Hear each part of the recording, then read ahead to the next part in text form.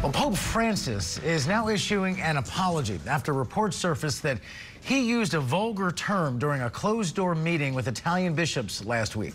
Two Italian newspapers cited sources inside that meeting who say the Pope used a homophobic slur when telling the bishops not to allow gay men to train for the priesthood. International correspondent Giles Gibson joining us now from Rome with more on the Pope's apology. This is jarring news on multiple fronts here. What did he say? What have we learned? And what's the reaction coming in?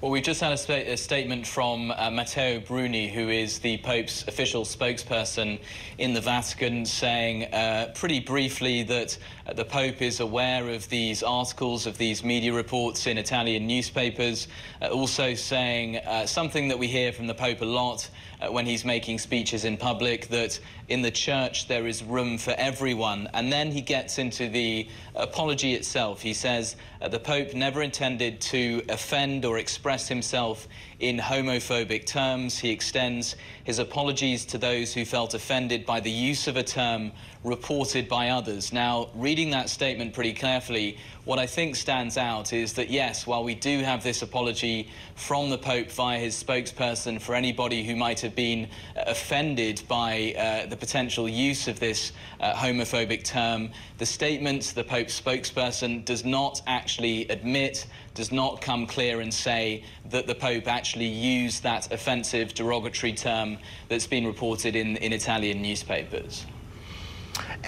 And again, but yes, thank you for clarifying that, but not denying it is almost the same practical effect as admitting it. And according to the Associated Press, he used a variation of a word that begins with the letter F to typically refer in a derogatory fashion to gay men, which is striking, just the Pope using that kind of language, but two, has a more inclusive reputation than others who have come before him in this job.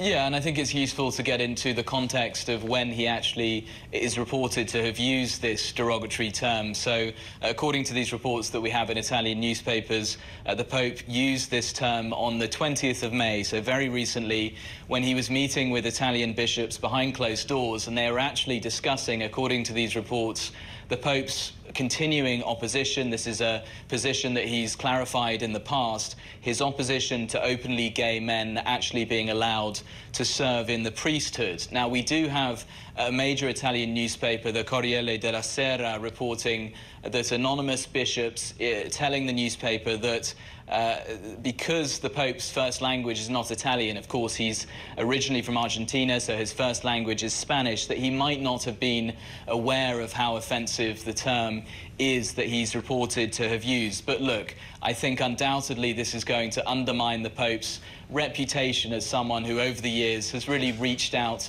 to the LGBTQ community in terms of, in the early days of his papacy, saying, it's not my place to judge gay people. That was a remark that really went around the world several years ago when he first used it, as well as more recent moves such as allowing priests to bless same-sex couples. Fascinating story for a lot of reasons. International correspondent Giles Gibson, thank you so much.